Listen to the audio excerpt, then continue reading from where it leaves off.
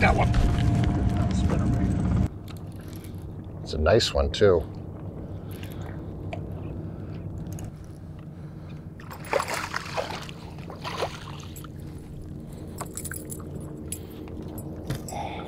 Decent 2.5 pound chunk, Lake St. Clair. A few casts in with the Freedom Tackle spinnerbait coming out this year.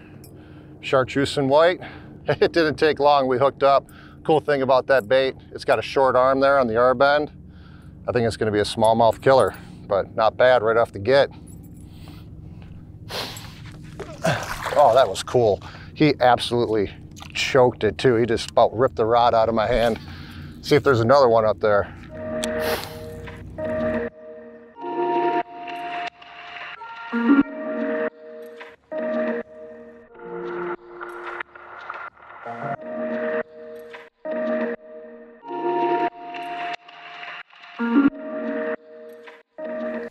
So we're out here on Lake St. Clair. It's June 29th. It's post-spawn. You know, the fish are in migration to their summertime haunts, and there's this misconception that St. Clair is kind of featureless, and it really truly is not. So you got to look for little nuances. Like, there are breaks out here in the main basin of the lake, but they're super subtle, and they don't really show up on contours, but it might be a 1/2 foot contour, a 1 foot contour. And a lot of times what I do, I come out in the middle of the week when I'm out in the middle of the lake, and I'll look for current seams out in the middle of the lake, because there's current moving through this lake every day, nonstop, 24 hours a day. And the lake is said to actually flush itself out in a day and a half. So that's a lot of current moving through the lake. So there's current pretty much in the entire lake, except for the bays, of course, where the fish spawn.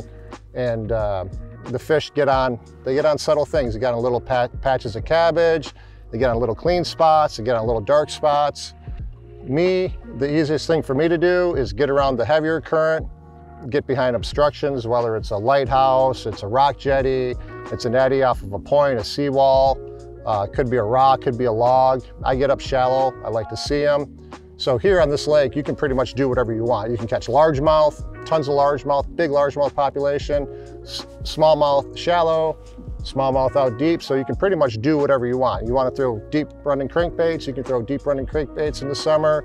You can catch them on heavy swim baits. You can throw a heavy tube, a light tube, a drop shot, whatever you want. You know, St. Clair fits the bill to fish your style and catch fish. So it's a great place to come up and catch big smallmouth. And caught a few today. We're gonna go to some places, we're gonna catch some bigger ones. So we're gonna catch them up. It's weird, like smallmouth, they're a weird creature, and they do what they want when they want. You think they're gonna be on a dark spot one day, and they are. The next day you think they're gonna be on that dark spot, and they're not on the dark spot. They're on the clean spot next to the dark spot. So you gotta check it all out.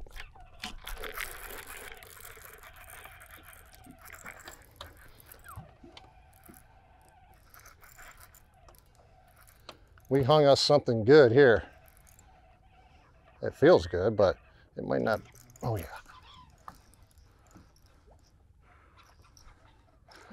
Nice. Golly. That fish, I thought I had a 5-pounder. That thing's like, it's like 3 pounds. But trailer hook, look at that. Trailer hook right there. Up here on these flats, these smallmouth, they get, you know, they blend in with the bottom, so they kind of mimic the color of the bottom, and they might not have, you know, stripes. They may be more looking like a mossy bottom, sandy bottom. That's why they look like that, and that's why they're hard to see up here when it's shallow. You know, another spinnerbait fish, flipped him up in the boat. Spinnerbait is straight as an arrow, not bent at all. Man, I thought that fish was a giant. I thought he was a big one. He ragdolled me. My bicep is hurting.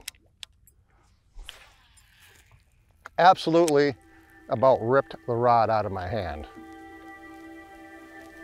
This Freedom Tackle spinnerbait, it runs super true, it runs super clean, straight up and down. Like typically you catch a fish on a spinnerbait, your spinnerbait gets mangled and you gotta sit there and you gotta mess with the wire to get it running straight again. But you know, that smallmouth, he he beat it up pretty bad when I brought him in. I flipped him in.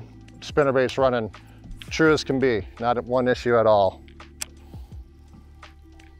Yeah, so this is the new Freedom Tackle spinnerbait. It's going to be called the Speed Freak, and it's a testament to its name. It can burn across the water. It's got a short arm. It's got smaller blades that put off a lot of vibration, but I throw a lot of spinnerbaits up here on the Great Lakes, and this thing is a gem. It's got a lot of weight forward, and it's got a short R bend there, and short wire. So it's got a good profile, and I think it's going to be a smallmouth killer. Anytime I'm fishing for smallmouth, when the water's warmer, post spawn, all the way through the summer months, I'm pretty much burning that spinnerbait about a foot under the water. It's moving. Later in the fall, when the water gets down into the low 60s, into the 50s, I slow roll my spinnerbait more often than burning it. Like here, like we're in 4 feet of water, so you really can't slow roll the spinnerbait. You want to just kind of move it fast across these flats and get a reaction bite. We're still throwing the Freedom Tackle Speed Freak, and I went to a 3/4 ounce, run a little deeper flat here at the mouth of the river, and it's about 10 foot. It rolls off into 30 feet, but the fish sit between 10, 12, 13 feet.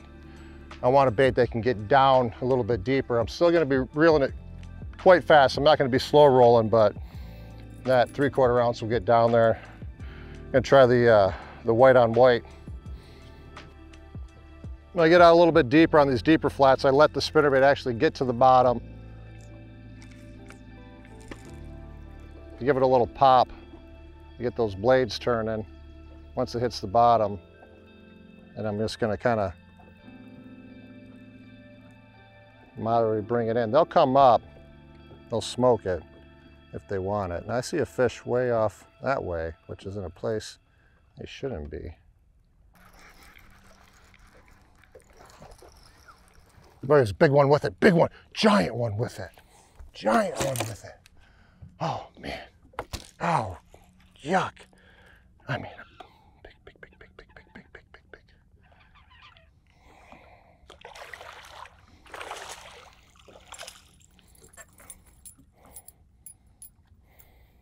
Absolutely. That was a super good sign, because not only, I mean, yeah, it's a keeper, but his buddy was the great grandma.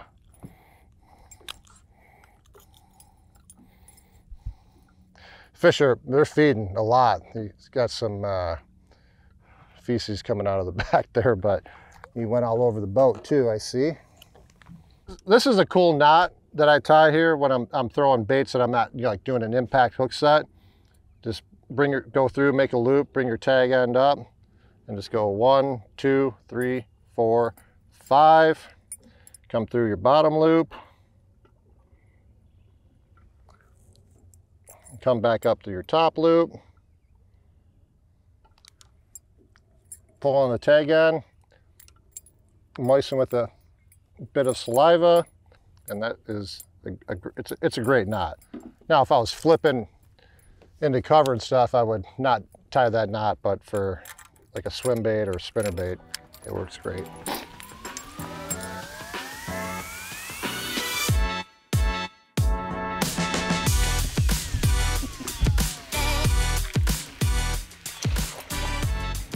St. Clair River, special place to be. Post spawn, early July, late June, these fish get up in the river. They get on the flats at the mouth of the river. They get on the breaks going into the lake out of the bays, and you can catch a beauty like this. Awesome day, great fishing. Oh, fantastic.